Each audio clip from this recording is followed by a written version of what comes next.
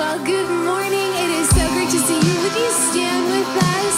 If you are watching online this morning, it is great to have you with us today.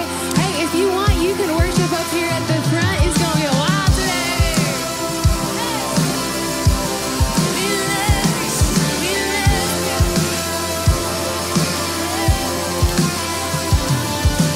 Praise be the weapon that silences the enemy. Let praise be a weapon that conquers all anxiety. Let it rise. Let praise arise. We sing your name in the dark and it changes everything. We sing with all we are and we claim your victory. Let it rise. Let praise arise. We'll see you break down every wall. We'll watch the giants fall. For fear cannot survive when we praise you. The God of breakthroughs on our side. Forever lift him high.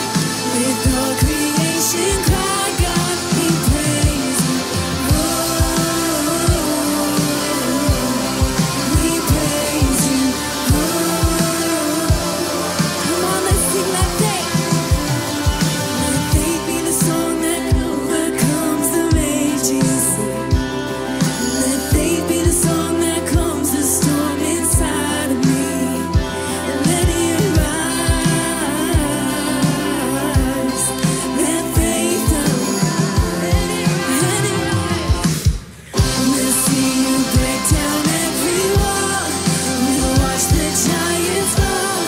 For fear cannot survive when we praise you.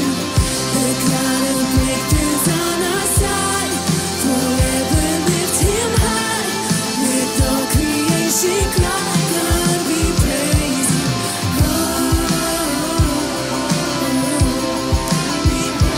Oh, yes. Come on, let's pray. This is what living looks like. This is what freedom feels like. This is what heaven sounds like. We praise you, we praise you. This is what living looks like. This is what freedom feels like. This is what heaven sounds like. We praise you, This is what living looks like. This is what freedom feels like. This is what heaven sounds like. Oh, yes. This is what living looks like. This is what freedom feels like. This is what heaven sounds like. We praise you, we praise. We'll see you break down every wall. We'll watch the giants fall. For fear cannot survive when we praise you. The God of breakthroughs on our side. Forever lift him high. With all creation cry,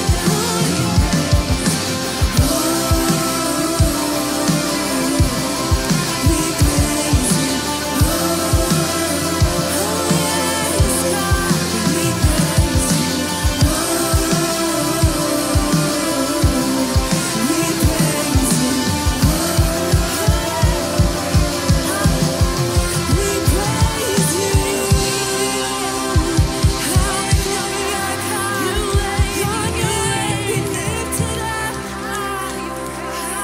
Come on, we serve a God who is worthy of our praise. Amen.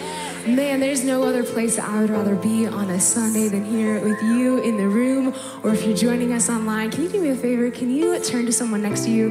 Can you say hi, shake their hand, and we're going to watch an announcement video real quick.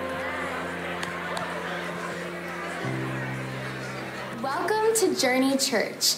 I'm Kenzie, And I'm Rachel. and we serve here on the worship team. We're so excited that you're joining us this morning. And you should know that we've been praying for you to experience God in a new way today, whether you're joining us online or if you're here in the room.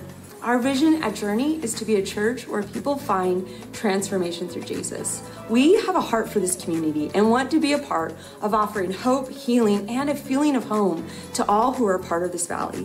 If this is your first time with us, we can't wait to meet you. Our desire is that you feel welcome from the first moment you walk in the door. If you have children with you, we'd love for you to take advantage of our amazing children's ministry here at Journey. If you haven't gotten the chance to check in your child into our children's services happening right now next door, you can find one of our host teams in the back, and they'll take you right where you need to go. If you are new to Journey or would like to get to know more about our church, get plugged into community, or serving in some really exciting ways, Discovery is your next step. Yeah, our Discovery courses are offered once a month, and we want to make it easy and fun for you to get connected in the Journey family. One of the ways we worship together and honor God is through our giving. There are several ways that you can give. Online, through our church app by clicking on the link in the comments, or for physical offerings, you can use the giving stations in the back of the room or send it in the mail. Your giving impacts not only this community, but our world as we support over 50 different missionaries and projects all over the globe in the hope of reaching people everywhere with the message of Jesus. At Journey, we believe that we can never outgive God, and our prayer is that our giving continues to grow His kingdom here in our valley and across our world. To stay connected, download our church app, follow us on social media, or visit us online. If you'd like to share today's message or rewatch any past messages, make sure and subscribe to our YouTube channel. We can't wait to hear all that God does in your life this morning at Journey. Good morning, Journey Church. Love to welcome you guys here and online. We have an amazing online campus. Can we welcome our online campus this morning? They're amazing. Thank you so much for joining us. If I haven't had a chance to meet you guys, my name is Pastor Tell. I'm one of the pastors here on staff. And man, Journey Church is the greatest way to start my week. Just the praise and the word, the presence of God here, and just being with the community of believers. This is the greatest community. I just love being a part of it. So thank you for allowing me to be part of this. I want to let you guys know about some great things that are coming up. If you want to know more, there's a QR code in front of you, or there's a link in the comment section if you're online. If you want to scan that QR code or click that link, that'll give you all the information about upcoming events or anything you need to know about Journey Church. I'm just going to highlight a couple of the big ones coming up. Here at Journey Church, we believe that the best way to be a part of the body of Christ is to be connected. And the best way to be connected is to find out what really helps you come alive. We don't believe that serving at a church is something that you need to do. It's something we get to do. So we want to help you do that. So we have something called Inside Track that helps you get connected to the body. We're offering that October 16th. So if you'd like more information about that, that's coming up. You can sign up at the Welcome Center or online at thejourneylife.org/events, or see Pastor Jerry for more information about that. It's a great opportunity to just find out more about yourself and get connected to the church. We'd love for you to be a part of that. We also have something coming up which is close to my heart because I'm the youth pastor here, Youth Convention. Youth Convention is awesome. I love Youth Convention. It's a October 21st and 22nd. It's a 2-day event. It's basically a concert with Jesus. And it's an amazing time to just really get your students amped up for Jesus. But what I love about it is we've had students get healed at these events. We've had students come that have been addicted to drugs, have been addicted to alcohol, addicted to pornography, come to these events, and God has set them free at these events. And so that's why we don't believe that these events are just something to go and rah-rah. We believe that the power of God is there when there's a group of young people praising God, completely abandoned to Him. There's a purpose behind this. So I encourage you, if you have young people between the ages of 12 and 18 in middle school or high school, please get on thejourneylife.org/events. There's still time to sign them up. If you have any questions, come see me. I'll be out in the lobby and around. I'd love to talk to you about that. And lastly, the last thing we have coming up is worship night. You guys love worship night? I love worship nights. Worship nights are great. We have one coming up October 5th, this Wednesday night.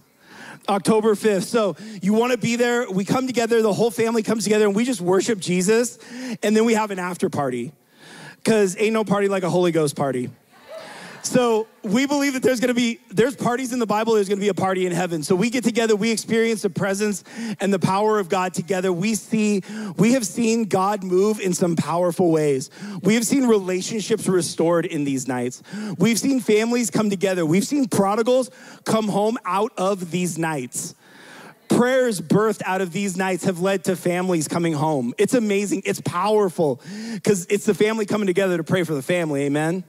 So you do not want to miss Wednesday night. And then we party afterwards because we celebrate what God is doing, what God has done, and what God is going to do. So it's an exciting time. So be here this Friday night. But speaking of worship, are you guys ready to get back to it? So let's stand. Can you guys stand with me this morning? One of the things I've been thinking about a lot, and I've been looking through kind of the Old Testament and comparing it to the New Testament. And one of the things I love about God is he's the same but different. Now what I mean about that is if you look at God, his character is consistent. He's always loving, always forgiving, always righteous, always full of justice. But he doesn't always talk to everybody the same. He's creative, he's unique. He talks to each of us in a way we can understand. He meets us where we are. He's the same God. And what I love about this song we're gonna sing is, it says, the same God that, and it talks about David and Mary, but he met each of those people in a different way. God wants to meet you in a different way, but he's the same God that took down giants. He's the same God that performed miracles. He's the same God that raised the dead. He is the same God with the same power. He hasn't diminished. He hasn't diminished, but he wants to meet you where you are. So Jesus, today we believe that you are the same God that spoke worlds into existence. You are the same God that walked out of that tomb and then rolled away the stone. We believe that you are the same God that baptized your believers with Holy Spirit and with fire. And we believe you're gonna do that this morning. So Jesus, you are the same God. We declare that, we believe that, and we just submit to whatever you wanna do today, Jesus. In your precious name we pray, amen.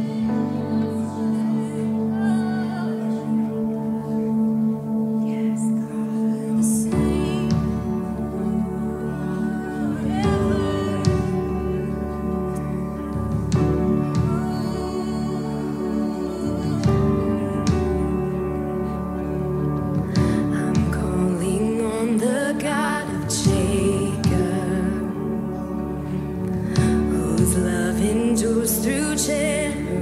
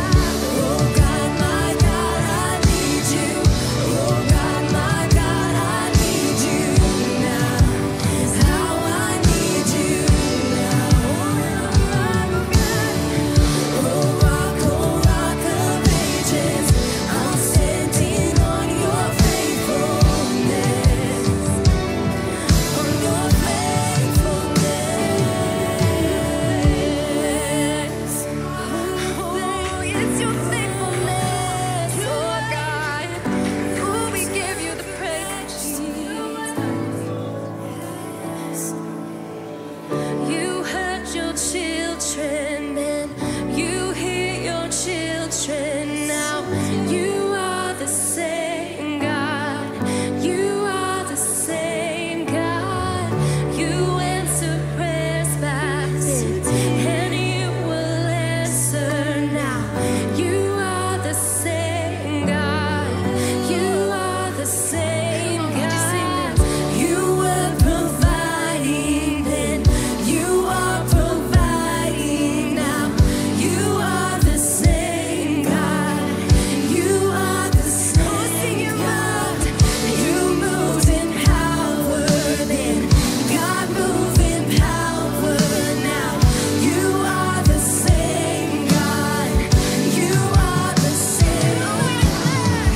You were a healer then. You are a healer now. You are the same God.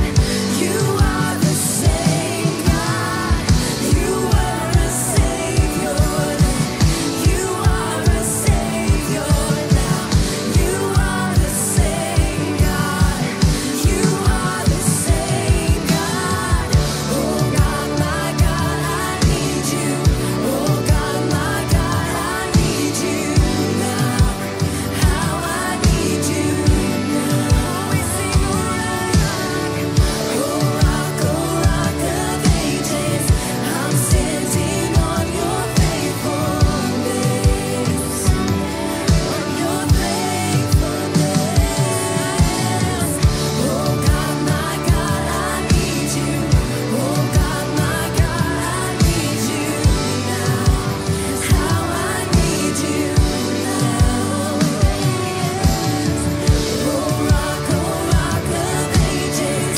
I'm standing on your faithfulness. On your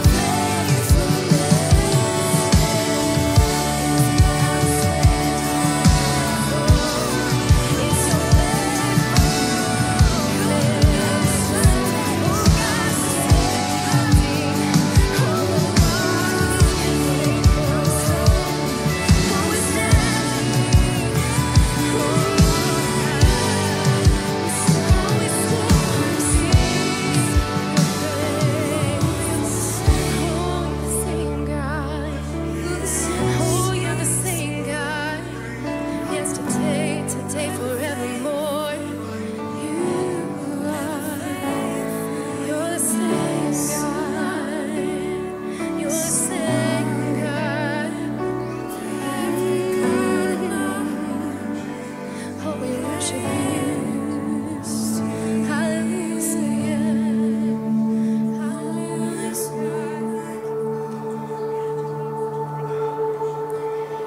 There was a moment when the lights went out,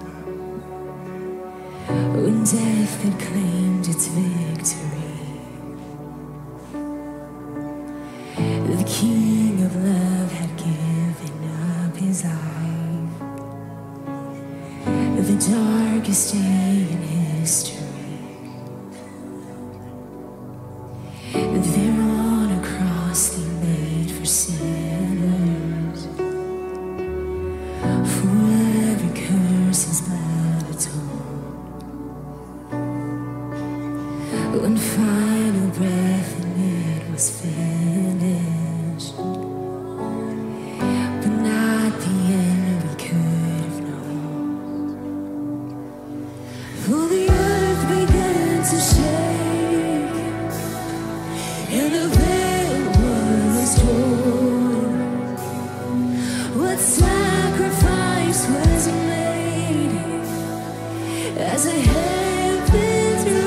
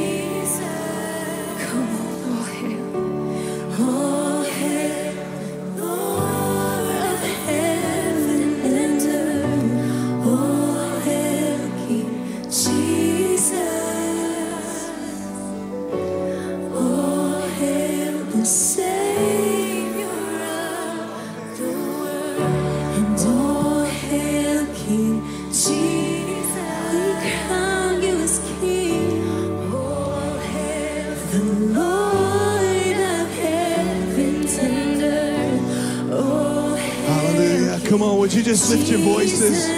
Would you lift your hands with me all across this place? The King of Kings is in this room. Come on, let's sing it again. All hail King Jesus. Oh, hail King. He's the King of Kings and the Lord of Lords. There is no one like you, Jesus. Worthy, worthy is your name. Hallelujah. Now with your hands lifted, would you just begin to offer praise to your God? Come on, with your own words, with your own song, with your own heart. Lord, we worship you. We magnify your holy name, Jesus. You are the King of Kings. Oh, King of glory, enter in. Have your way in this place, God. Lord, in every heart, in every room watching, God, we just say, have your way, Lord. You are the King of glory, enter in. All hail King Jesus. Lord, there is no God like you. You stand alone as God, the King of Kings, the Lord of Lords, who was and is to come. We bless you, Jesus. We magnify your holy name, O God. We glorify your name, Jesus. Hallelujah. Hallelujah. Father, I praise you. I thank you for every heart and life that is here today, every life watching and joining online. We thank you that you are a faithful God. We thank you that you are the same God of Scripture as you are today in 2022, that you don't change, God. There is nothing impossible with you today. Father, I pray for every individual, every heart, every life, that you would come and be our deliverer, that you would be our Savior, that you would be our Lord, that you would come and meet us right where we are because you know us personally. God, I thank you that you are not just a corporate God, but you are personal. That you know us by name.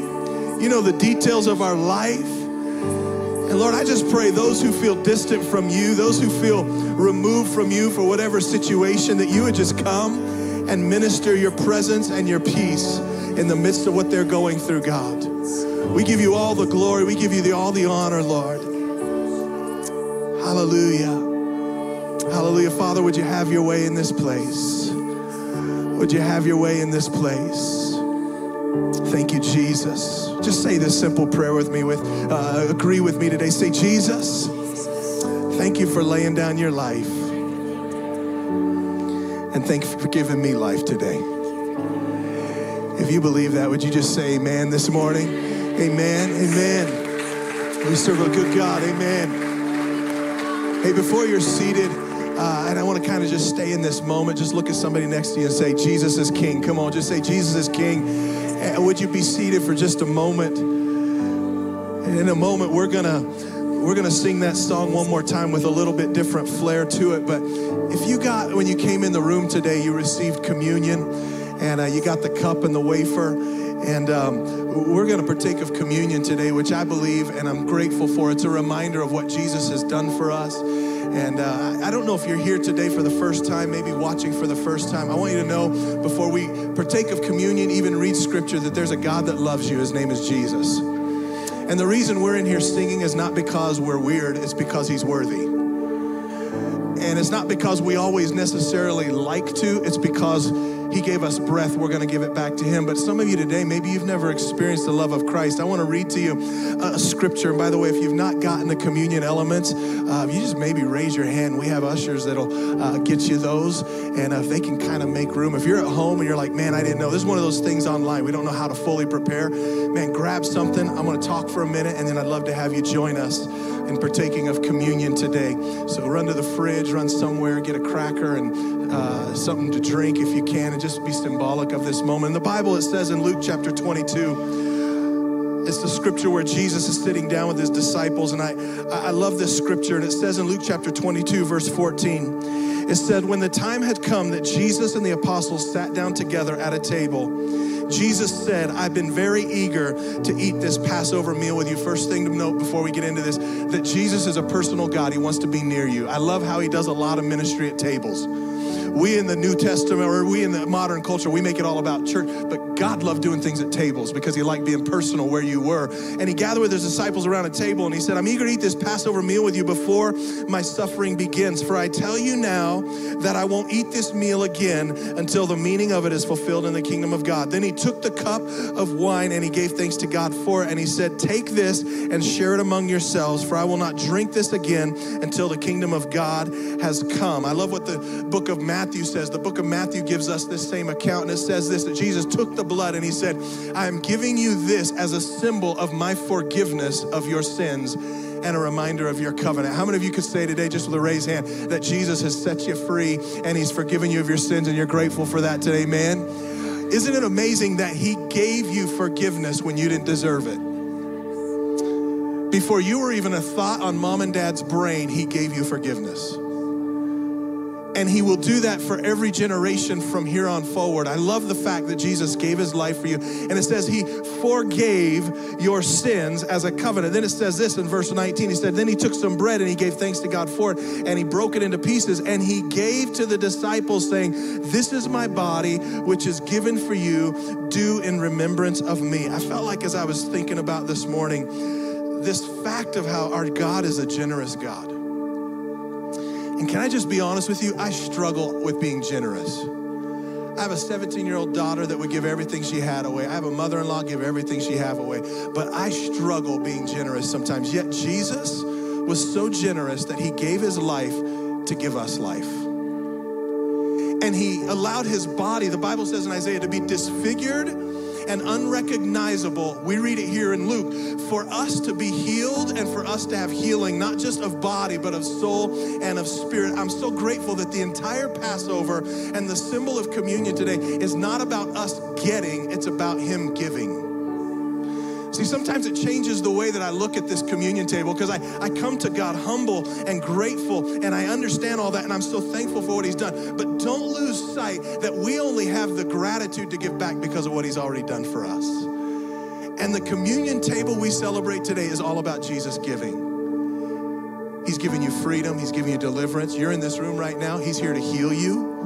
He's here to set you free. Some of you came in with bondage and addiction, and we're singing about God and his greatness and his faithfulness. You're like, I don't understand. I believe today there's freedom in your life that God's going to give as you partake today. And I want to do this morning as you just open these elements and grab the bread. I want to pray this over the bread this morning. Jesus broke the bread and he gave thanks to God for it. And then he began to distribute it to his disciples.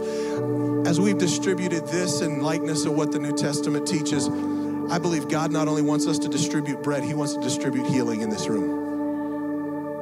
He wants to distribute peace. How many of you know we live in a culture of chaos, double-mindedness? There's peace for you, and his name is Jesus. It's not something, he's someone. If you need healing distributed, if you need peace today, you need soundness of mind. Maybe you came in depressed, discouraged. Maybe you're watching at home and you're just anxious. I believe the Bible is very clear that God wants to set your anxiety free because Jesus is the one that wants to heal you. Be anxious for nothing, but in everything give thanks to God. Would you grab this bread? And if you would just say, I'm a candidate of needing a distribution of the healing of God, would you just simply agree with this prayer today with me? Father, I thank you for your body that was broken. And Lord, though we sit here and we receive healing, we're so grateful that you first gave it. I can't receive what you've not given. And Lord, in this room, there are people that need healing of mind, of soul, of body. There are people in this room that just need a miracle physically. We just declare, God, that the same God who healed throughout Scripture is the same God in this room to heal in this place. I pray in the name of Jesus that you would bring healing. Lord, I pray soundness over every mind right now in this room. I pray the peace of God would reign. In a society that's chaotic, in a society that's fearful, we just say, God, that you are releasing peace to individuals across this room, not corporate, but individuals across this room. And we receive what you've distributed over 2,000 years ago, your healing. Father, we thank you for your body that was broken. We thank you that you are unrecognizable by men, but it allows us to be recognized by a holy God. And Jesus, we're humbled by this moment. We thank you for your body that was broken in Jesus' name. Amen. Would you just partake of this today?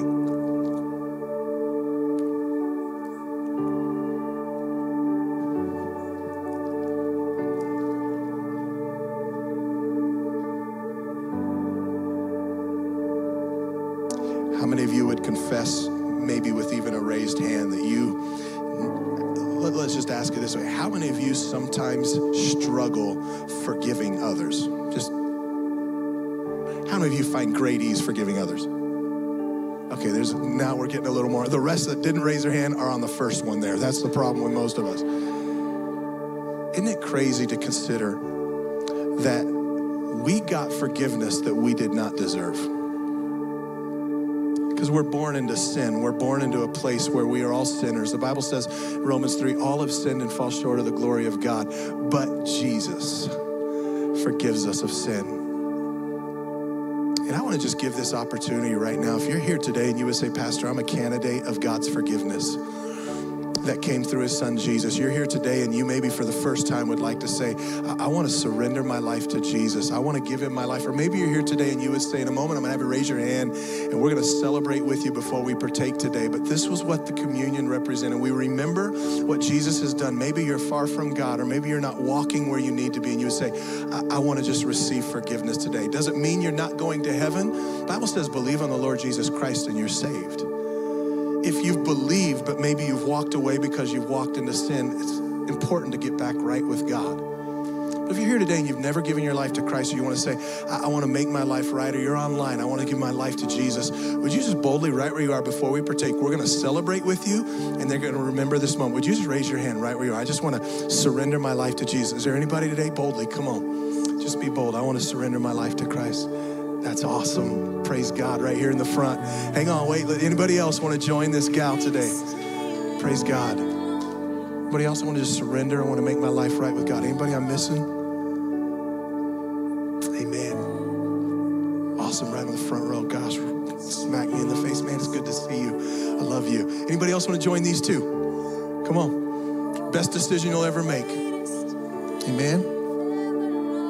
Awesome. That's awesome. Praise God. Hey, listen here. We can partake and then go home. We're having church right now. I love this.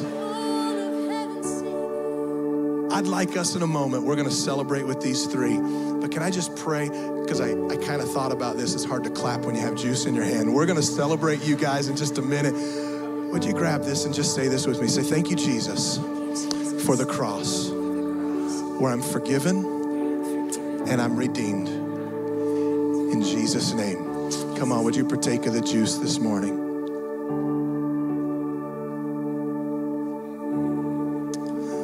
Amen. Amen. I think it'd be fitting to kind of conclude this moment. In a moment, we're going to sing a song. Can you three that raised your hand, can I ask you boldly, would you stand? Would you guys just stand? Would you, these three that, man, would you stand? Come on, let's give these guys a big hand. Amen.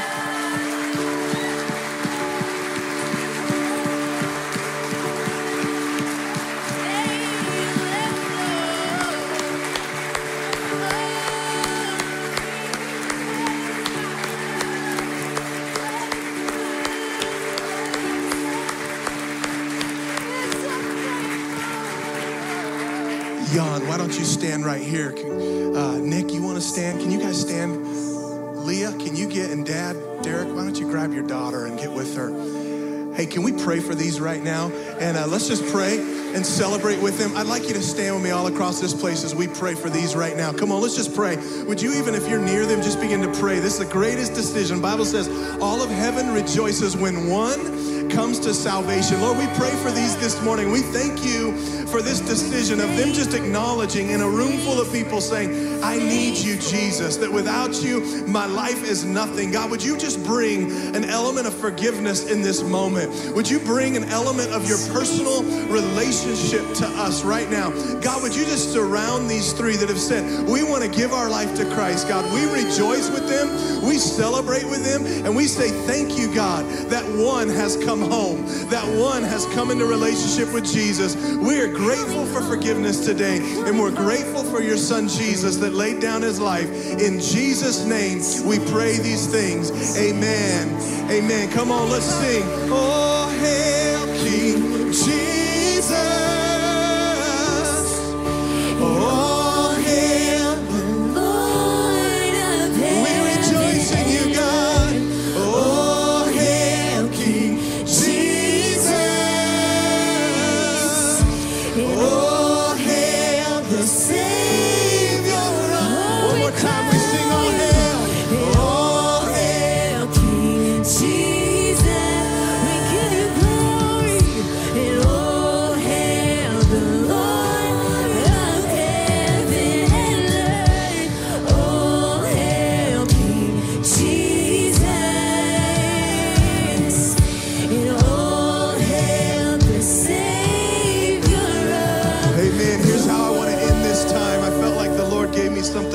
prayer service at 8 o'clock. And this scripture is so indicative of what the Bible says. Remember when Jesus came back into Jerusalem? It says that he came into Jerusalem and they began to celebrate and worship him with palm branches. But before that, it said, many came to see him. I felt like the Lord spoke to me today that many of you are here to see Jesus, not to see a man, not to see a song, not to see a sermon.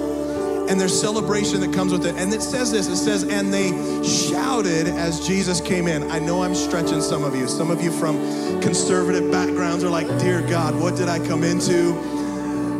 I'd like to ask you to do something, because there's so much scripture about shout unto God with a voice of triumph, shouting and lifting up the name of Jesus. I'd like us to take just a moment, and if you need a victory in your life, how many of you have ever heard in the sports world this thing called momentum?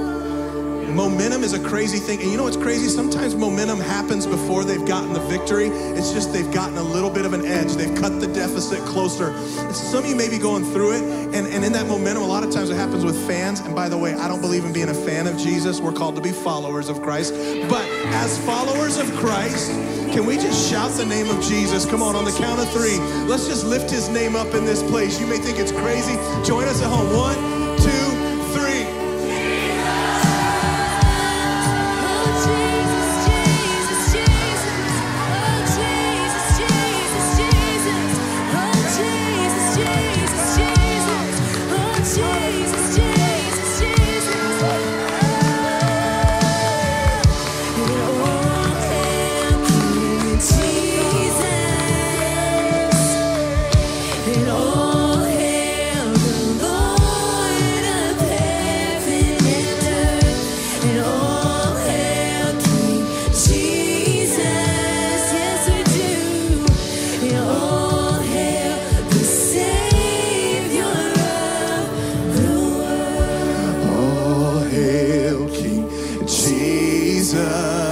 Come on, let's just close with it one more time. All hail the Lord of heaven and earth.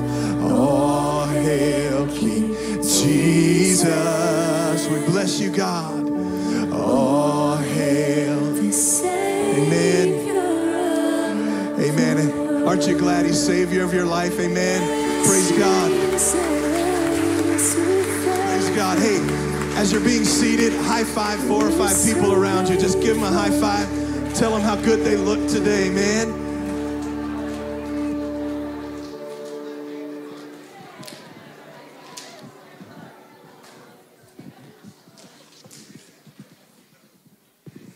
Amen. It is good to see you today. Great to be in the house of the Lord.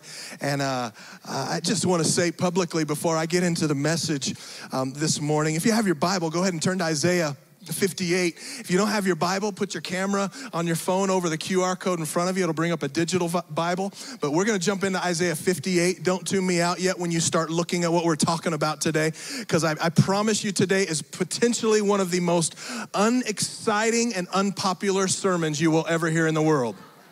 I'm just giving you that right from the get-go. So we had a great time with communion, celebrating with these who've made a decision to serve Jesus. And now we're going to talk about a subject in a moment called fasting. Look at your neighbor and say, I don't like fasting, but God told me to do it. So before you tune me out, I just want to say publicly, first of all, thank you for allowing me a little time. And I just have a great staff, great board. And to answer the question publicly, I did not harvest a bull this year. It wasn't that your prayers weren't on point. My target was not on point. So that's just the reality of it. And I had a great time. See, I'm blaming the elk for the problem. The target, not the shooter. I had a great time. Got to see a bunch of elk. Got in on a couple big ones last day, especially. I did... I don't know, I'm probably gonna regret telling you. I did shoot one opening day, but I just shoulder punched it and the arrow bounced out. He's fine, he's not in the middle of the woods wounded.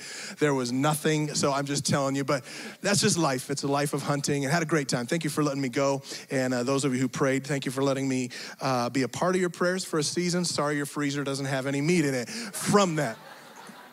But I had a wonderful time, and I'm just grateful to be a part of just out in creation and enjoy what God has given us to be blessed with for a couple weeks, and reminded again, we have an incredible team at this church. that I'm gone, and I honestly didn't even sweat it. Like there were a couple funerals that happened and things. It's like crazy. And I know some of you are like, well, Pastor, you should. I'm grateful for our staff. I'm grateful for our team. I'm grateful for our volunteers. Thank you for just being a great church and being a part of God's ministry to the body. And I'm so grateful we're not a church built on a personality, but we're built on Jesus. And I just want to say thank you for that publicly. How many of you know someone in your life, are sitting next to someone in your life, or are that person in your life who suffers from a disorder called being hangry? Anybody have the hangry disorder? Okay, I have 2 of them in my family that have that disorder, and they cause me great pangs a lot of times. Hangry is when you have hunger pains that make you grumpy at everybody around you until you feel and fill those hunger pains. So that's what the disorder, and I just made up, it's not really a disorder, it's just a disorder in my house. It's called being hangry. I can tell when my wife, someone in my family, when she starts to get hangry, it's like you get out of the way and all you do is find out what's gonna make her happy. Anybody know that kind of a person? So I know I'm talking about a subject today called fasting, and we're in this series called Build This House, talking about the house of God and also our personal house. The Bible says in Peter, remind you again, we are a church that is made up of living stones. Every one of you is a living part of the body of Christ that makes up the greater body. And a principle we've often forgotten in the church that we don't build upon is the subject of fasting. Last week, great message on community prayer and group prayer and all that, and learning about prayer. Some of you say again, why, Pastor, why are we talking about some of these? They're foundational. You know what I've learned is most of us are building our houses on sand, not on foundations.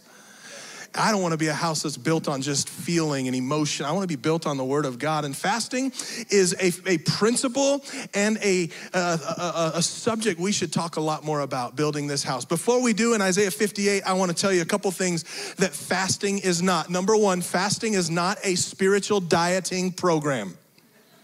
Okay, just so you know, fasting is not a spiritual dieting program. For many of us, it's like, I'm gonna fast because I could use it. All of us could use a little weight loss in some place. Not all of us, but some of us could use weight loss, but it is not a dieting program. Why is that important? Because if you're not careful, you will look at fasting from really just a physical place and a personal place instead of the spiritual context of it. Does it help you health-wise? Absolutely. Is it something that will benefit your health? Absolutely. But it's not something you do simply to be a dieting program. It brings your body and your soul into alignment with God's Spirit and what He's called you to, but don't look at it as a dieting program. Fasting is also not a means to just get what I want from God. Okay, I want you to hear that again. For many of us, we have reduced fasting to thinking that I can just turn. Remember the old gumball machines? You used to put a nickel or a quarter, or however old you are, whatever inflation did to your life. I remember the quarter machines. You put a quarter in, you turn it, and you hope to get that piece of gumball coming out. And there's all the colors, and then there's the baseball ones. Anybody remember those machines? That is not what fasting does to your God. Fasting is not putting another dime in the jukebox, a quarter in a gumball machine, and you twist it and God gives you what you want. That's not what fasting is. Does God answer prayers? Does God work on behalf of our fasting? And yes, He does, but some of us approach it simply from a place, if I do it, He'll give it. That's not what God says. What would happen if we just fasted with absolutely no expectation of God answering? We just did it because He called us to obey Him. See, I think so many times when we fast, or if we fast, we simply do it because we have expectation of return. What if we just did it because God said do it? It's healthy, it's needful, it aligns my spirit to His will, aligns my flesh to His purposes. So be careful that you don't reduce fasting to simply a means to getting what you want from God. And then I think this is important as well. Fasting is not a process of elimination to get God to change His mind. I have heard people in the church say, well, if I fast, God will change His mind. Your fasting is not going to change God's mind. It might change your mind and your will to align with His purpose, but it doesn't change His mind. So be careful that you don't approach fasting from that mindset. I will also tell you this, as I have learned in a discussion a couple months ago from Pastor Janice Truern in talking. By the way, fasting in our culture has become popular to where we call Daniel fasts something that aren't Daniel fasts. I'm just gonna be blunt, and I'm gonna be an equal opportunity offender right now. How many are okay with that? All right, when the Bible talks about fasting, it never talked about your social media for a season. The Bible strictly, when it talks about fasting, is aligning itself to food. And can I just be blunt? We are a rotund community who could potentially use a little help sacrificing some things, but we are in love with food in America. And fasting calls me to consecrate my heart and sacrifice some pleasure in that. Pastor, I don't understand. We've fasted things before. I understand that there are seasons you take a break and you fast, but when it speaks scripturally, fasting directly relates to the use of food. It's not your social media and your Facebook, and you may feel like you need a break from that, but what would happen if you actually said, you know what, God, I'm gonna really just get down to it. I'm gonna fast something in light of food. Daniel fast, we know that there were certain types of food they fasted, but it was still regarding food. So look at your neighbor and say, food is okay, don't get mad. Come on, just tell them.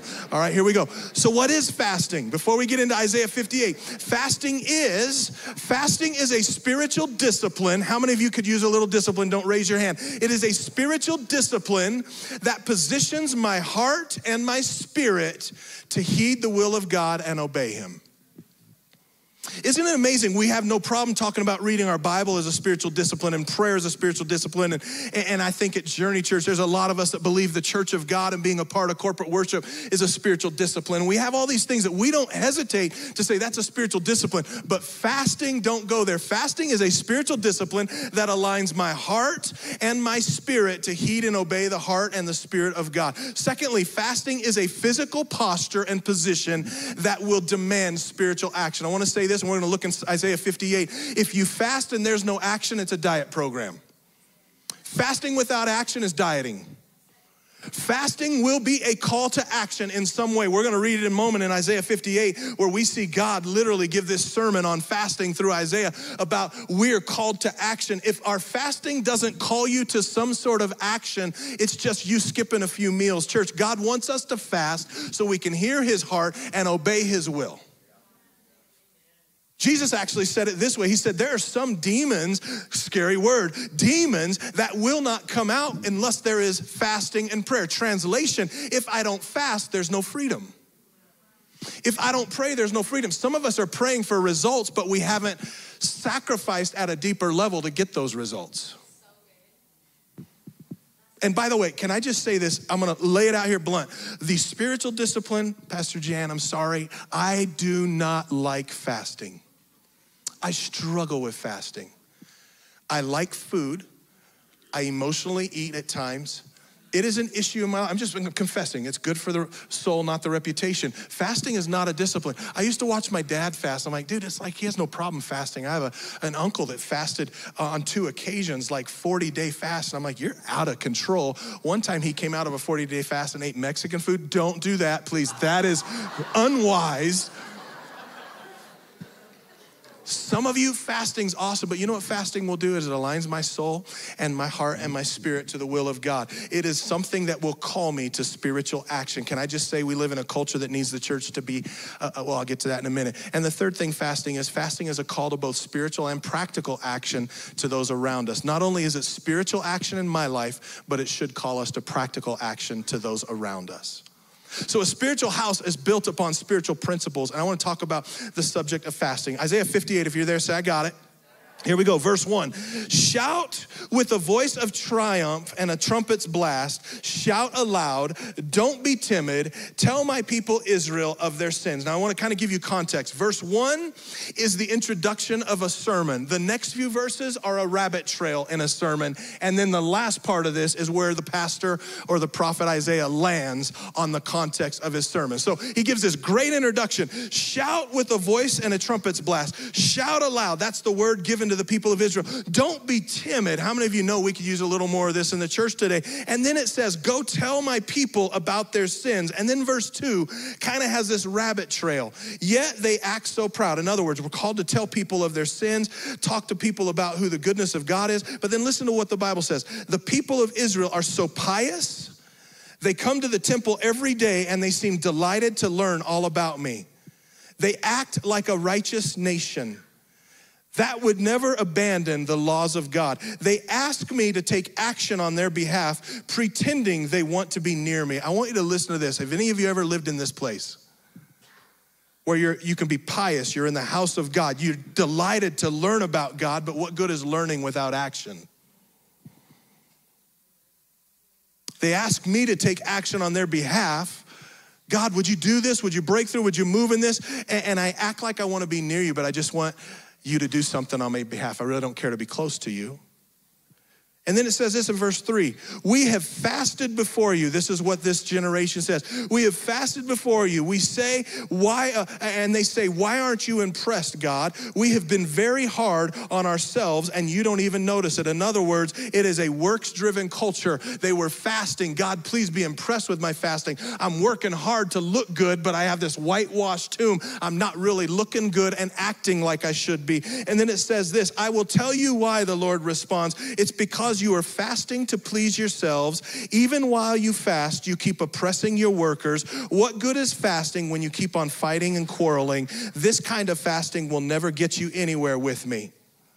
I love that. I love how God just tells it how it is. You fast, what good is it? You're still fighting. You're bickering. You're bitter. You're sowing discord. What good is it to act holy? Fast forward, Jesus said to the Pharisees, hey, when you fast, don't get up and act like it. Don't tell everybody. Don't talk about it. Don't go, oh, I'm fasting and your face looks like it. Go in the secret, fast, and get the mind of Christ and act on what he tells you. And yet we have a church, if we're not careful, not Journey, but the church culture can be a people like this that looks impressive or wants to impress or acts certain ways, but we have no action. Verse 5, you humble yourselves by going through the motions of penance, bowing your heads like reeds bending in the wind. You dress up in burlap. You cover yourselves with ashes. Is this what you call fasting? Do you really think that I pleased with that? This is powerful. I'm going to let Jesus preach, God preach this, not me. Verse 6, no, that is not the kind of fasting that I want. It's a correction to a nation. This is the kind of fasting that I want. Free those who are wrongly imprisoned. Lighten the burden of those who work for you. Let the oppressed go free and remove the chains that bind people. Share your food with the hungry. Give shelter to the homeless. Give clothes to those who need them. And do not hide from relatives who need your help. How many of you have a relative you want to hide from? Don't raise your hand. Then your salvation will come like the dawn and your wounds. Isn't it amazing that the answer they need came out of the action they did? See, sometimes we approach God, I'm fasting, give me the answer. God says, no, I want you to fast and take action, and then I'm gonna answer. Look at the principle. Go and bring freedom to those that are oppressed. Bring healing to those that are bound. Share food with those that are hungry. Give shelter to those that are homeless. Put clothing on those that are naked. Then your salvation will come like the dawn, and your wounds will quickly heal. Your godliness will lead you forward, and the glory of the Lord will protect you from behind. Then when you call, the Lord will answer, yes, I am here. It is completely different than the other culture that we were being addressed with. The other culture said, here am I, it's all about me. And God said, no, that's not the kind of fast I've called you to. Verse 9, then when you call on me, I'll answer, I'm here, and quickly reply. Remove the heavy yoke of oppression. Stop pointing your finger and spreading rumors of others. Feed the hungry, help those in trouble. Your light will come and shine out of the darkness, and the darkness around you will be as bright as the noonday. The Lord will guide you continually, giving you water when you are dry, restoring your strength. You will be like a well-watered garden, like an ever-flowing spring. Some of you will even rebuild. What are we talking about? Building a house. You're going to rebuild deserted ruins in your cities, and then you will be known as a rebuilder of walls and a restorer of homes. I want to talk about this subject of fasting from the book of Isaiah. And if you're taking notes, there are a couple simple things that I'd like you to write down. First thing you need to make note of that God is addressing in the book of Isaiah through the subject of fasting is this. Fasting is less about acting like a Christian and more about the action of a believer. Fasting is less about acting like a Christian and more about action of a believer. I know right now some of you are like, Pastor, I don't like that. It offends me. That bothers me. What does verse 2 say? Check this out in verse 2. It says this, they act so pious. If we're not careful, one of the things I've learned about fasting is fasting brings me to a position of humility, a position of laying my life down, a position where I am weakened and in need of God. And here's what I think the church needs more than anybody. Don't be offended. Don't get mad. Don't write me hate mail, please, but hear me for a moment. If we're we're not careful, we have a church that has all the knowledge, we have all the understanding. You can go find preachers so much better than you're ever gonna get on this pulpit or platform. But here's what we lack. We lack the posture of just saying, God, speak to me, align my life, change my thoughts so I can obey you and take action to what you call me to. Fasting is less about what I know and more about whom I'm in relationship with. And it calls me to surrender, sanctify, consecrate, all these big words we use in church that simply say this: I'm gonna strip away all the commonness that most of the culture has, and I'm gonna be an uncommon person in a people of God in a church. Say, God, I'm uncommon, but I'm matching my life with an uncommon God and a holy God. Do what you wanna do in me and act upon what he says instead of just acting like a Christian. In other words, Timothy says this: there is a day coming in the church where we got a lot of people with a form of godliness, no power. We look the part, we raise our hands, we clap, we sing, we even have our Bible, we know our scripture. You can outquote me the scripture. That's all good things, but do we have power? Are we aligning ourselves with God? What does fasting do? It positions me in a place of humility and says, God, I'm not wanting to act like a Christian, I want to behave like a Christian.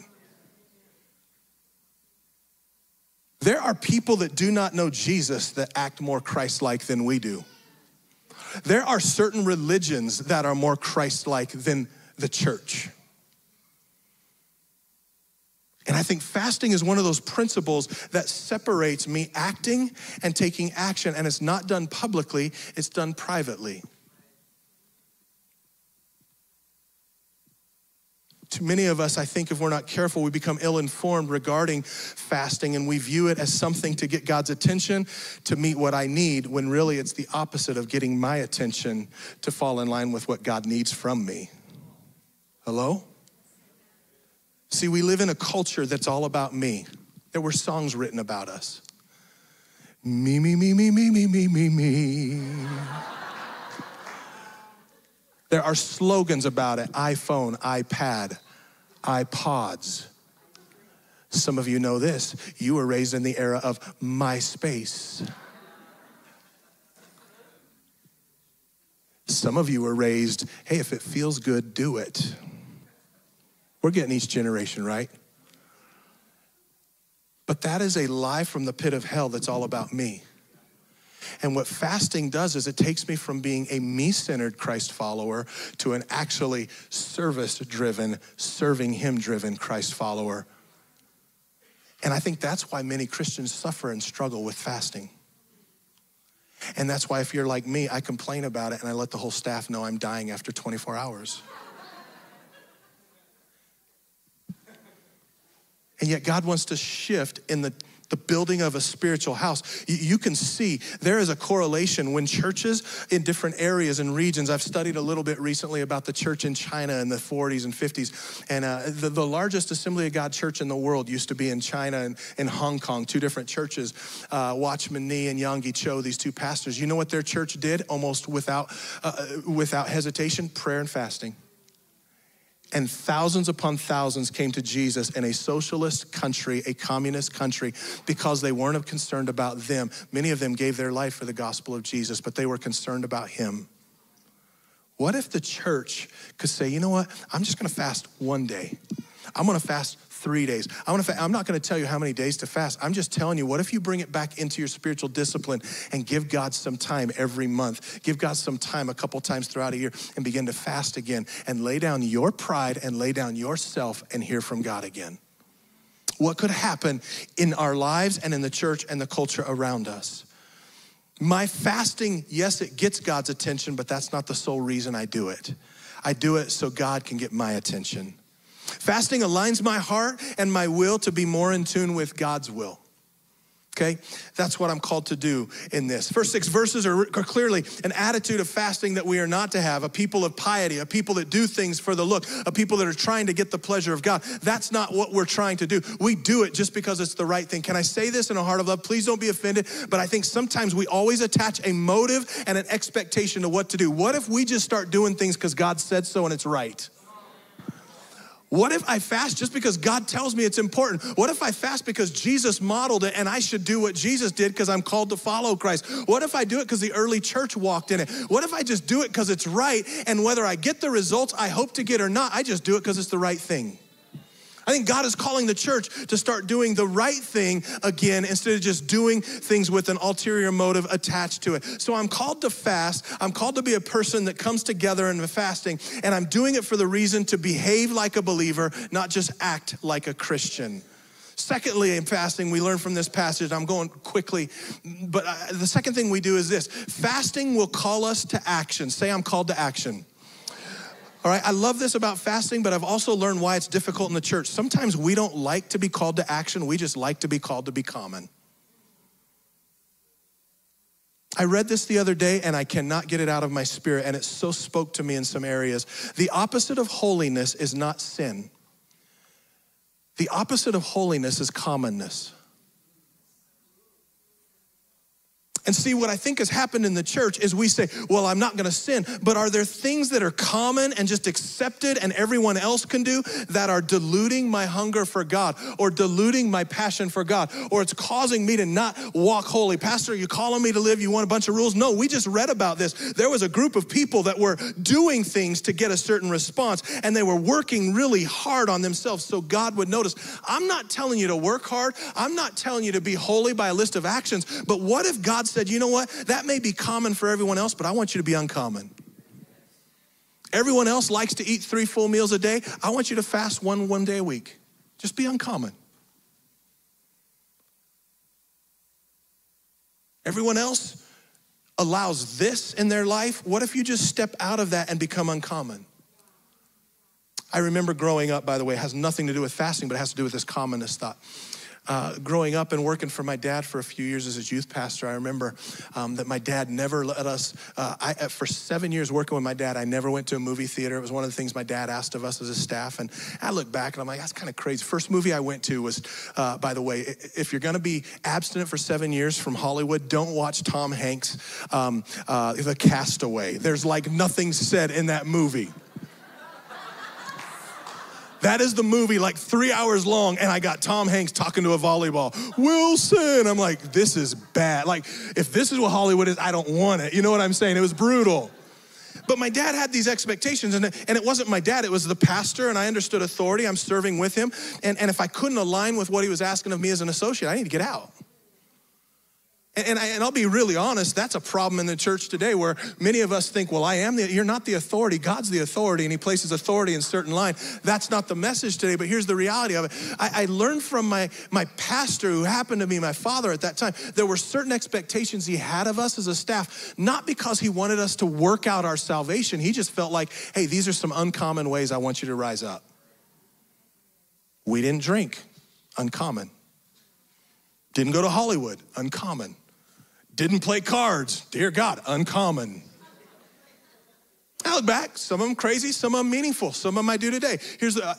I still do that today. Here's the point.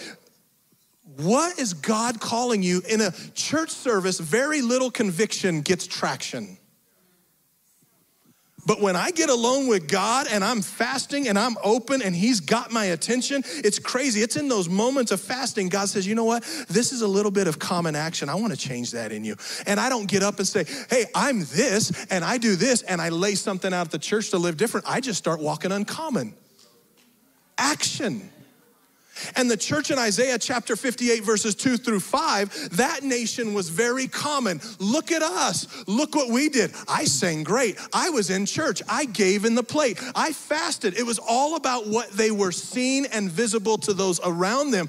And conviction and holiness gains traction when I fast and I pray and I get in the presence of God and I start to sacrifice some wants to get who he is, and he's who I want.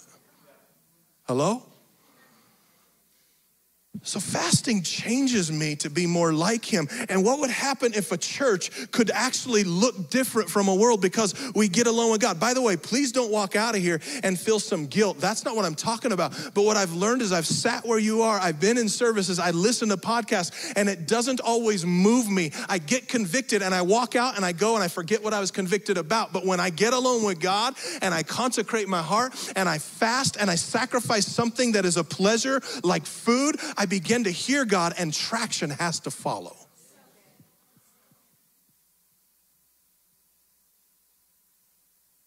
Fasting calls us to action, and it will often call us to action toward others. Let's look at a couple factors of fasting that we see in Isaiah chapter 58. Beginning in verse 6, the Bible says this: no, that's not the kind of fast that I want. This is the kind of fast I want. Isn't it interesting? It immediately goes into a fast dealing with how we treat others. Free those who are wrongly imprisoned and lighten the burden of those who work for you. Let the oppressed go free and remove the chains that bind people. You know what I've learned in my life? That when I'm so enamored with self, I don't even see the brokenness and the imprisonment of others. And you know what this world needs more than another big church and another big sermon and another great worship set? It needs a people of God that has a vision for the broken and the imprisoned and the bondage around us. And that is only moved, not with another sermon, but it's moved in the presence of God when I fast. Here's what happens. The first promise of a godly fast from Isaiah is this: fasting will call you to freedom, and it will demand a pivotal calling to seeing others led to freedom. Look at it, it says it, verse 6. I want this kind of fast, the Lord says. It's one that calls you to the imprisoned. It's one that calls you to lighten those that are burdened. It's one that calls you to let the oppressed go free. Can I say this to you? First of all, in a fast, let God set you free. Let God bring your prison chains open, and let God bring deliverance to your soul. And then we are called to be that in a world. Here's what'll change Journey Church. Is not about how good we are in here, but about how close we get to God and how sacrificial we are with our life. We will change the world around us, and they may never come to this service for months, but they will come to the kingdom of God because you see the imprisonment and the oppressed, and you go after it. Fasting gets your eyes off of you and gets them on what God's purpose is. What did Jesus come to do? Seek and save those who were lost. And you know what's careful in the church today? Sometimes it becomes all about us. Fasting takes my eyes off of me when I do it biblically, and it puts it on God. That's why many of us, i.e. me, struggle fasting. Because I like me. Kirk Franklin wrote a song, I just thought of it. Anybody ever remember his song? I like me. Oh, you like me? Yeah, you like me because he likes me. It's the dumbest song. Go look it up. It's kind of crazy. It's all about that. Anybody remember that song? I don't know why it just popped in my head. But that's the church culture. Do you like me? Yeah, you like me. I like me. But what about them? I'm not saying us versus them. I'm just saying, what about the broken? What about the colleague that is bound by addiction and they come to work high every week and you do nothing about it because you don't have a vision for them because you haven't gotten a vision of God? What about the students that you walk with or the people that you teach or the people that you manage? Do you manage as an employer from a place of oppression or do you manage from a place of liberty? See their heart. As a church, I'm not going to get up here and put you in bondage. I'm just telling you, he who sets you free is free indeed. He who the Son sets free. Walk in freedom and see the oppressed go free. And it happens through a lifestyle of fasting. It's a promise of fasting. Jesus taught us to be a people that leads others in fasting. Why did he say there are only some demons come out with fasting and prayer? He was simply saying there are people that are so bound up by the oppressed world that you want to bring freedom. Do it by starting in fasting and do it by starting in prayer. Because here's what a lot of people do. There were people in this day that would pray in the name of Jesus. Nothing happened because some are actually brought free by fasting. Some of your victories are brought free by fasting. Others people's freedom are brought free by your fasting. Fasting produces a closeness with God that produces an authority under God to believe for the impossible. When fasting lacks action, it's simply spiritual dieting.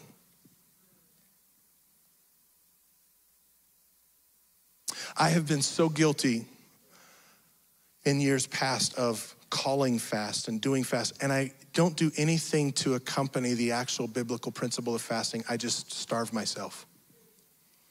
Fasting calls me to a closer walk, to a prayer life, to an intercession, to a devotion, to a submission, to a humility. To just starve yourself a few meals, that's some kind of weird dieting program. But to go in that place of sacrificing my wants to get with what he wants, that's when I see things happen. I want to encourage you this week. Some of you are like, Pastor, why are we talking about this? Well, we kind of had it planned, and it's a surprise, and it's got you, whatever you want it to be. But Wednesday night, we have an incredible night planned with our worship service that we're doing, and just a worship night. Not going to get into the details, but we feel like God's speaking to us to do a unique anointing type service in that setting. But I want to encourage you. What if you fasted the next couple days and just said, God, what do you want to do in me, and what do you want to do through me? I'm challenging Journey Church to say, God, I want to change our culture. I want to see the Verde Valley reach for the gospel. I want to see people set free. What if you took a couple days this week and maybe you joined our staff who's going to just fast 3 days? I know Pastor Jerry, Pastor Tell hate that because they can't go get food with me, but we're going to fast and we're going to pray and we're going to seek God because we need God to move in our community. We need God to move in our lives. I encourage you to take a couple days. Maybe you take the 3 days and say, God, I'm just going to consecrate my life. By the way, I would never say this, and I feel like this needs to be said. If there are health issues or health conditions that don't warrant you the ability to fast, I would never stand up here and say, if you are diabetic, fast 3 days. That's foolishness. I would never do that to you. Use wisdom. Seek the heart of God, but maybe there are some things food-wise you can say, I'm not going to give. I'm not going to eat. I'm not going to partake of. That would cause you to stretch. Don't do something unhealthy. Don't do something that would cause physical damage, but could it bring something to bring alignment to your life? He who the Son sets free is free indeed. Look at somebody and say, there's freedom in Christ. Come on, just tell them, there's freedom in Christ.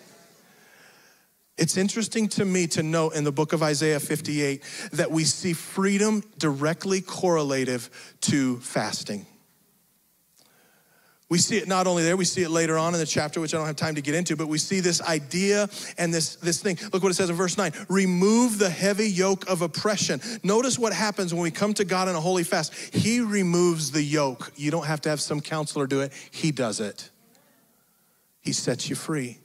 Fasting calls us to freedom and demands us to action and letting others go free. Second promise and principle to fasting I think is important in Isaiah 58. It's found in verse 7. Share your food with others who are hungry. Give shelter to those that are homeless. Give clothes to those who need them. And do not hide from relatives who need your help. Then verse 10 says this. Feed the hungry and help those in trouble. Then your light will shine from the darkness, and the darkness around you will be bright as noonday. Isn't it amazing that the light that comes out of a Christ follower's life has nothing to do with the sermon you preach? Sometimes it's just the action you live. I'm not saying you don't preach. I'm not saying you don't share your story. I'm not saying any of it. But I'm telling you, there is a second factor of fasting that I think God is calling us to. It's not just walking in freedom and leading others into freedom, but I think it's also causing me to recognize others in their need. Isn't it interesting? Verse 7 is the very thing Jesus preached in the book of Matthew when he had all these people and he said, I'm going to talk to you about the sheep and the goats. There were those who did these things in my name. They clothed the naked in my name. They visited me in prison, and they fed those that were hungry, and they gave to those who were in need, and they did all these things. And the sheep look at Jesus, and they're like, well, when did we see you? And here's what's going to happen at Judgment Day. The sheep would look at Jesus like, when did we see you do this? I think there is a desire of heaven that it becomes second nature, that we just minister to the broken, that we love those that are wounded, that we feed those that are hungry. And here's what fasting does. It puts me in a place of realizing my need, and yes, I'm hungry and I'm suffering from that, or I'm putting myself in a position where I don't have pleasures, but more than that, it causes me to relate to others in their need. And Jesus looks at the sheep and he says, you did all these things, and they're like, when did we do it? Well, you did it to the least of these, you did it unto me. They were second nature believers that just did it because I believe they had a lifestyle that was so close to God, they didn't have to be coerced to act and behave on behalf of Jesus. But I find myself relating a lot of times, forgive me, to the goats that I have to be coerced, or I have to work hard, or I have to think through it. But what could happen if the church could just posture ourselves like Isaiah 58? I'm going to fast, I'm going to pray, and I'm going to feed the hungry. I'm going to give shelter to the homeless. By the way, this isn't the church's responsibility, it's the church's responsibility. See, we have gotten so far in our culture where the government has taken place of what the church should be doing, and the church has put it off on the global or corporate church when we're called to feed the hungry. I'm called to clothe those in need. It's not, hey, pastor, this guy. No, you go do it, and I'll do it. Hello? What could happen if in a daily encounter across this valley, someone came in contact with Jesus through Journey Church? Not Sunday where I drag them here and they have a need. What are you doing for benevolence? That's the problem. Benevolence was not what God intended. It said they have everything together and they gave to those in need. It was an action of the church. Why do we do Project Rising Hope? Because we're trying to be Jesus with skin on.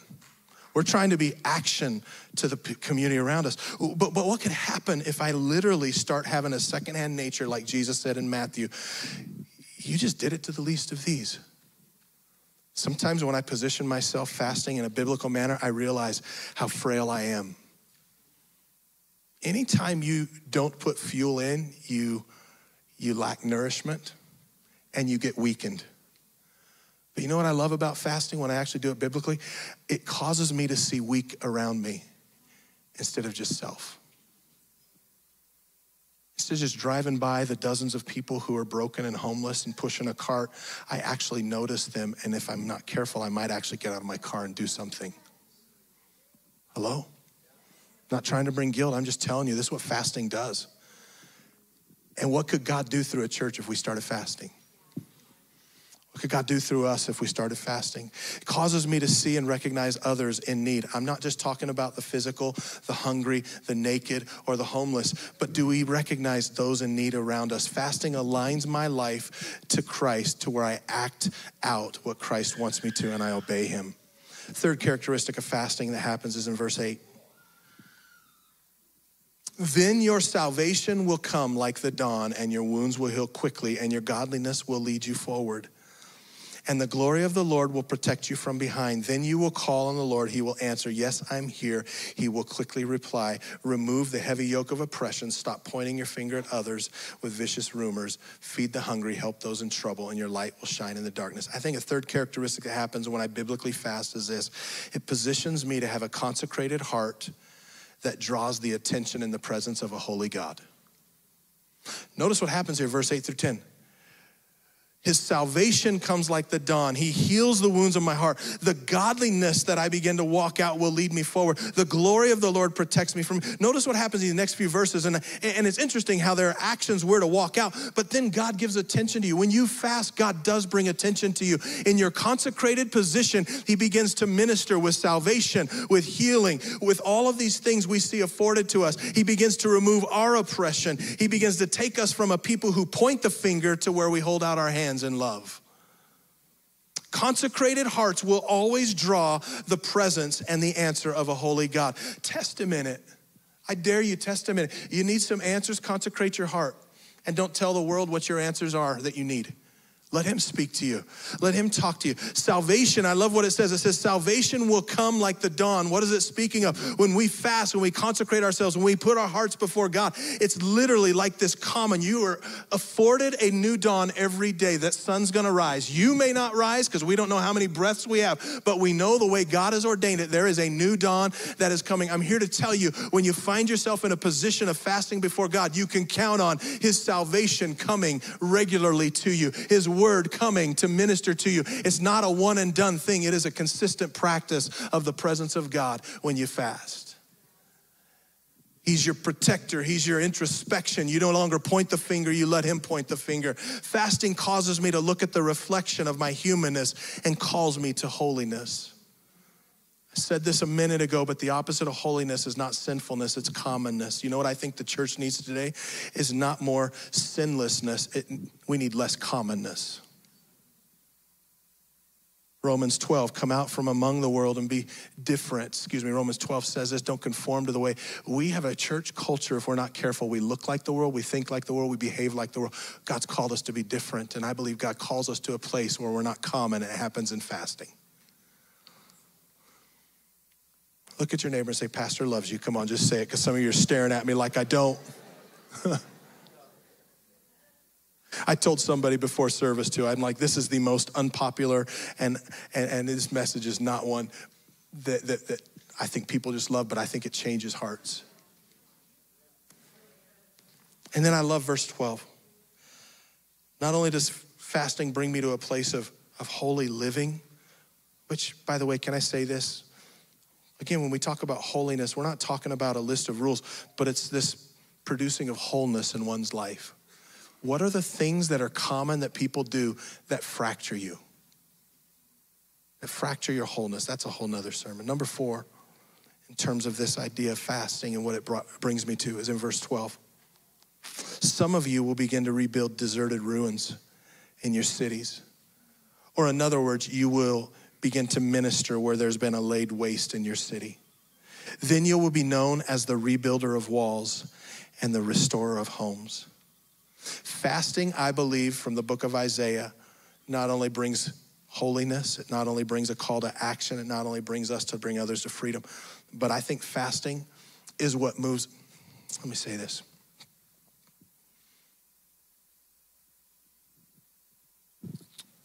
I'm trying to be very careful how I say this. I'll just say, I think fasting is calling many of us to start rebuilding some things that have been broken down by the enemy.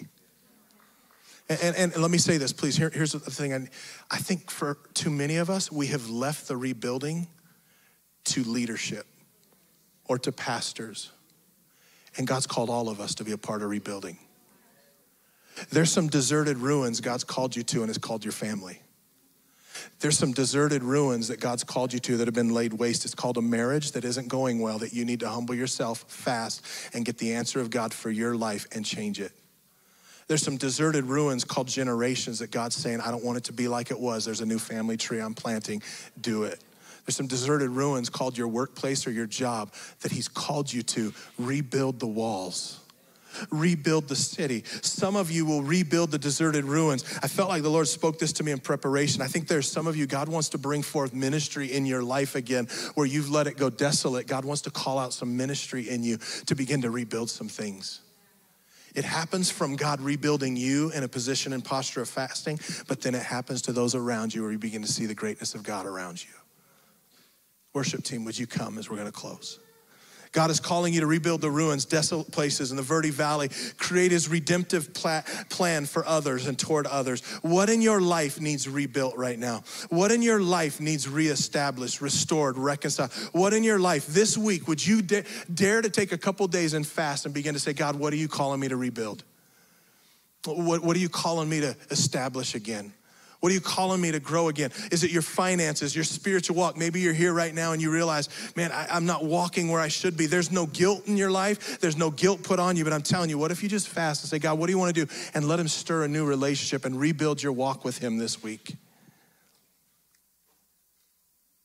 Some of you will rebuild the deserted cities and you will be known as a rebuilder of walls. You know what I'd love to happen? I would love if people saw us as Journey Church as just a rebuilder of walls. A rebuilder of protection, a rebuilder of righteousness, a rebuilder of hope, a rebuilder of purpose, a rebuilder of restoration. You know, what if people came to you and then maybe came to church, but they came to you because their marriage needs rebuilt and they didn't know where to go, they ran to you. And you could minister because you were fasting and praying and authority was in that position. God's called us to rebuild some things. So here's what I want to ask of you today. If you're here, and I'm going to ask really boldly this question, and you would just say, Pastor, I want to live holy, and there's some things common that I feel like God's speaking to me. It's not conviction that I'm trying to put guilt on you. It's just saying a response to say, God, I want to deal with that. I could go through about 4 or 5 things in the last 3 weeks that God has been hammering me on. One of them happens to be this thing I use to preach every week. When your daughter looks at you and says, Dad, we probably shouldn't say that word. How many of you know you probably shouldn't say that word? And it's common. It's not even cursing. It's just probably not edifying. God's been convicting me of some things here. But you would say this morning, Pastor, I feel like that's for me, but more importantly to God, I want to position my heart before God today in a manner of saying, I don't want to just do what's common. I'm willing to do the uncommon thing. I'm not even talking fasting, but that's something I think will come. Or maybe you're saying this one, I'm gonna commit to doing some fasting in my life and I'm gonna commit to this principle again. But the most important thing I felt today is if you wanna be uncommon, I want you without hesitation right now just to stand to your feet where you are and say, I want God to deal with that uncommon thing in me. Come on, maybe 2 of you, 20 of you, whatever. At home, would you join us as well?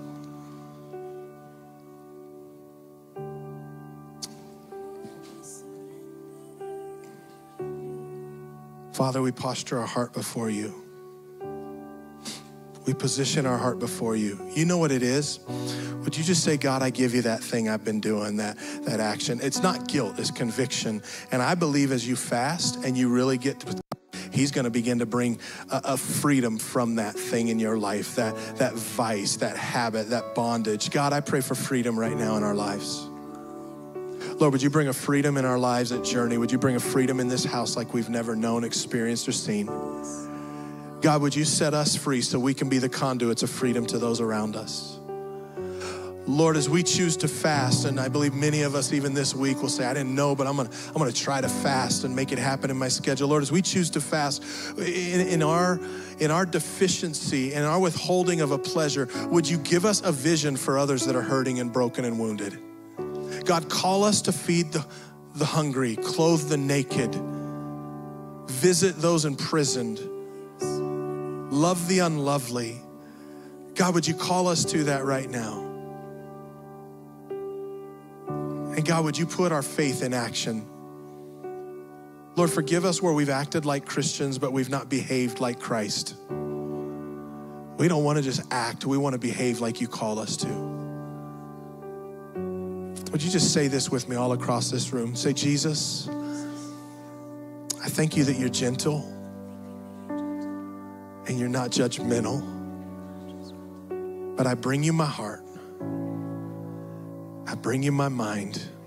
And I ask you to begin to align my life to be more like you, Jesus. Help me to be uncommon in my worship, in my service, in my faithfulness, and in my response to others. Forgive me where I've allowed commonness to steer my conscience. I just want to be more like you, Jesus. Now here's a big one I want you to pray. Help me, Lord, to fast biblically so I can move in action for those around me. I choose to build my house and this church's house on the principle of fasting, but I need your help. In Jesus' name. Father, as we leave this place in just a moment, we pray for your moving and your power and your presence to be with us. God, I pray for healing to move in this room as well, that you would just do a work in us. And as we fast these next few days, God, we're just anticipating you moving us forward. And I anticipate, God, that you're going to do great things Wednesday night in our worship service as well. We give you all the glory. We give you all the honor in Jesus' name. Amen. Before you go, I want to do something. I felt this as I was praying. If you need prayer, the Bible says to lay hands on those that are sick, lay hands on those in need. If you need prayer and you'd like prayer, we're done here, but we'd love to pray with you. If you're here and you want prayer today, would you just come to the front as the worship team just plays, and love to pray with you. Otherwise, God bless you. Have a great week in the Lord. We'll see you Wednesday night, and I encourage you to fast something. God bless you. If you want prayer, come on forward. We'd love to pray with you.